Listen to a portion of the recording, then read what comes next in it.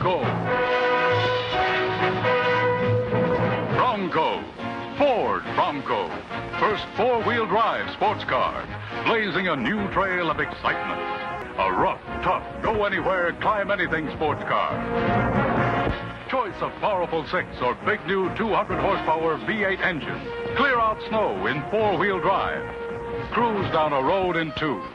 Two-wheel drive without annoying whine. Smooth as silk on paved roads, Ford's new Bronco gives you synchronized shifting. Velvet smooth coil spring ride. Bronco Roadster, built for fun. Bronco Sports Utility, a do-anything workhorse. Bronco Wagon, family carry-all. At your Ford dealer. Good morning, everyone. Welcome to another episode of Drivemodenjoy. This one's going to be a little bit different. We just picked up a new vehicle. So, introducing Drivemodenjoy's 2023 Ford Bronco.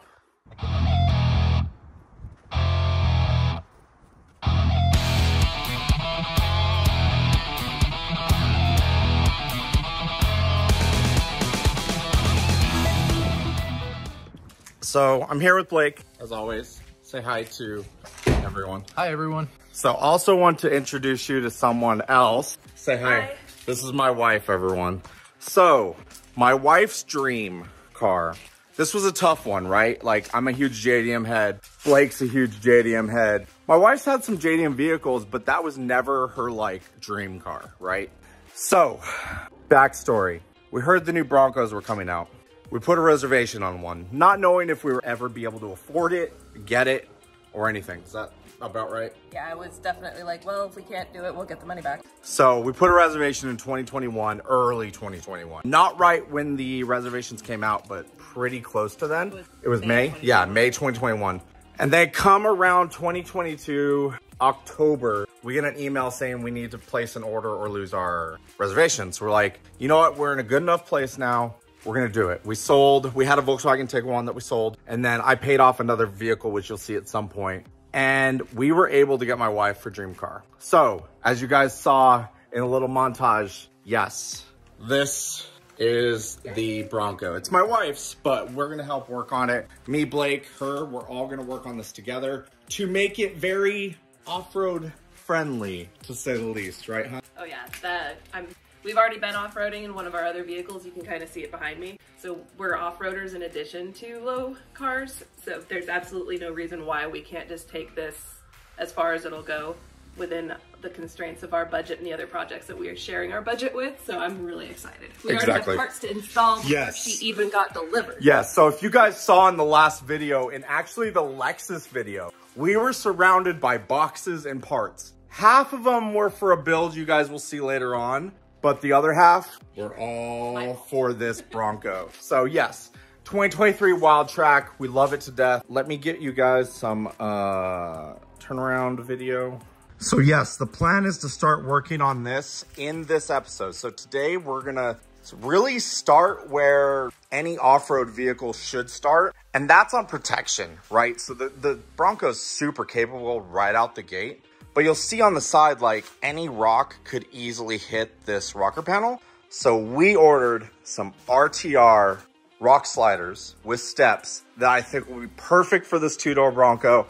We're stoked to install them, and we'll get right to it. All right, so this is the RTR Rock Sliders box. And when it says caution heavy, It's pretty heavy. they mean it, right, Blake? Yeah. It's a lot. So we'll open it up, see what we got. We haven't read any instructions for this, so it'll be really interesting to see how to proceed. Ooh. Very nice. Whoa, these are packaged well. They're so short. Wow, I'm actually really impressed with the packaging. Like, there's no way these would ever get hurt. All right, so we got them laid out. They look like they're gonna fit really well. Instructions say take off the wheel. I don't think we need to, Blake, right? Nope. What I will say about this RTR is they have color instructions.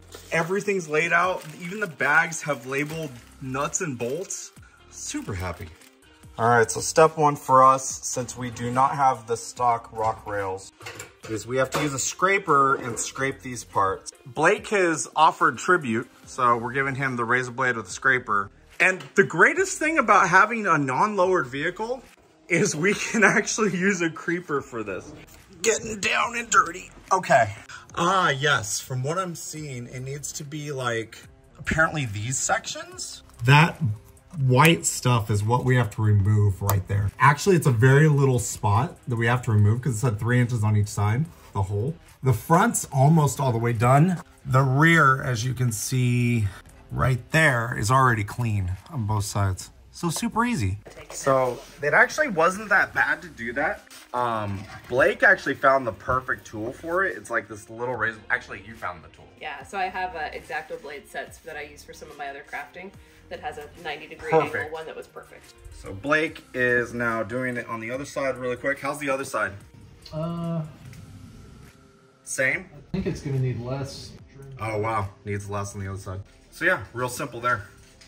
All right, so the next step is you have these like speed nut holders. So these go on each mounting face on the RTR. So you do one here and it says have this face towards the step. Oh, they snap good. Oh wow. These are definitely satisfying. Gotta work for it.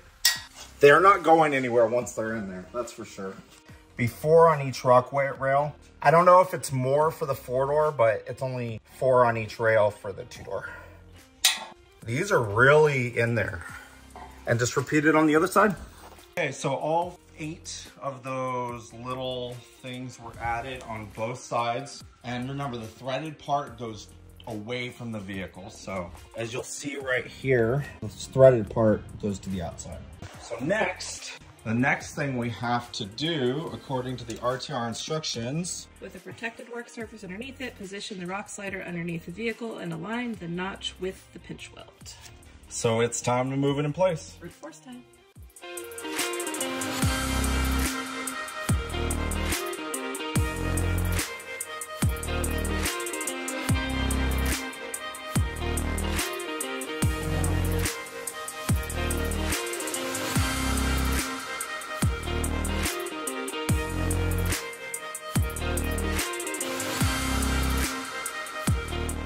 All right, so rock rails in place, supplied 15mm bolts are what's holding it up right now. They're loose. Next, you have to use a torque wrench. I mean, it's just 10 foot-pounds. To do these 10mm, they're gonna go from the inside of the pinch weld out into those speed nuts that we installed. So, all right, so the pinch weld bolts are in. Those were not fun, by the way, at all.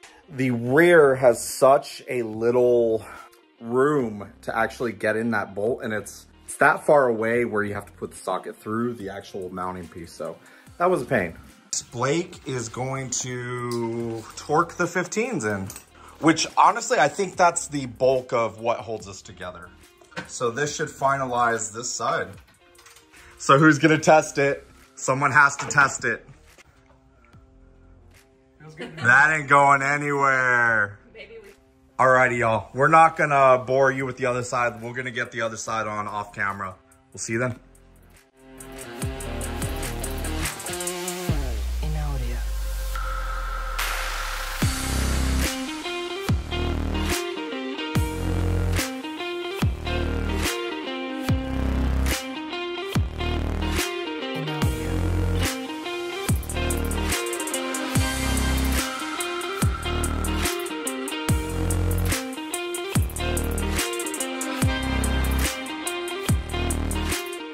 Alrighty. After a little bit of finagling, this side was a little bit harder. It was hard to get the pinch weld screws in. They are installed. We all had a hand in it. It was kind of nice. Overall, I'd say they're really sturdy, and honestly, RTR did pretty good instruction-wise. What do you think, Blake? Yeah, they did really well. The instructions were in color and pretty much step by step, with or without the factory running boards, I think. Yeah. Super easy. Super easy. RTR did a great job. What do you think about the install, hon? Wasn't too bad. No? No, trying to figure out which extension was the right piece to fit into the little weird spot was the hardest part. What are you holding? My shorty. All right, final install. Final install real quick, and then we'll leave you with some outro and some takes of the install. All right, so the final install she wanted to do today is get rid of this crazy swirly antenna thing. Like a horse whip. So what's your replacement antenna? Who's it by? So it's by MAXRACING. It's a short antenna made for the Bronco. Got it on Amazon, I think for like 30 bucks. It does come with little set screws. Choose which one is the right one and make sure it's the right height, etc. Oh, it just goes in with that? Yep, because the other one has one installed already. Oh, okay. So, and and there we go.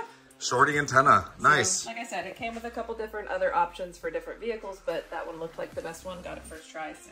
Yep. And Amazon got it to me pretty quick. Like I literally ordered that the same day we ordered the Bronco because I had to get something. Okay. All right, everyone. That has been the install of the RTR Rock rails on the Bronco and a stubby antenna. Why not? This is the introduction of our Bronco, of course. Let us know in the comments below. What do you want to see us do to the Bronco next? What do you think about the steps? Let us know down below. But until next time, guys, thank you guys so much for watching. Like, comment, subscribe, share, click the little notification bell.